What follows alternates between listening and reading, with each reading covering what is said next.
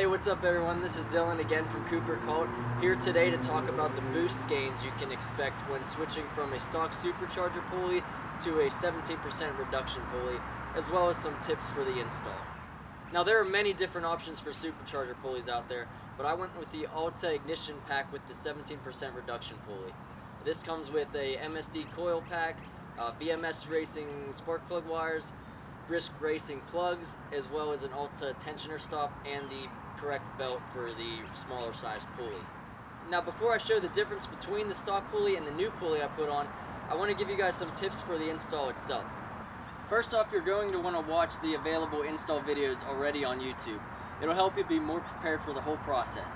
You're also going to want to pick up a few specialty tools such as the belt tensioner tool, as well as a stock Supercharger pulley remover tool.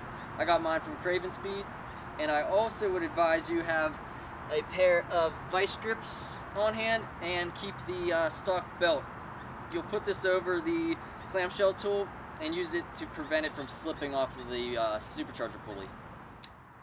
Now, unlike some install videos, I only jacked up the front of the car and put it on jack stands.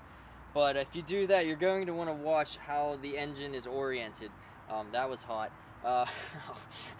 But it shifts a lot when you have it more at an angle, and when you push up on it, just make sure that you know where it needs to be when you're putting it all back together. It'll help the bottom bolts all line up. It sounds pretty self-explanatory, but it can become a pain because it's so heavy and at an angle. Another thing you're going to want to watch is when you are jacking the engine up and down to get the various bolts out, watch for any plastics hitting it or cracking or creaking.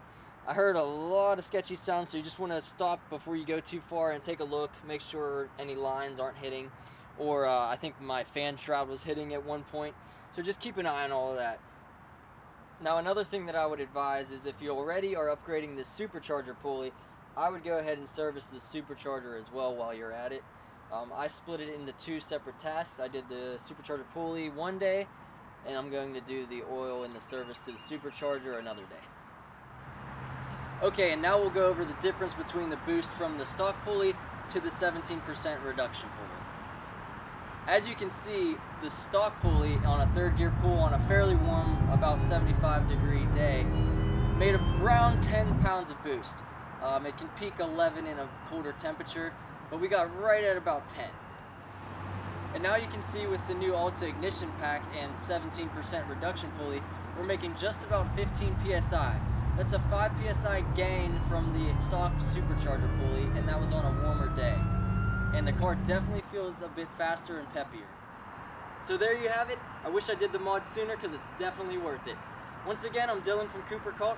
We'll see you next time.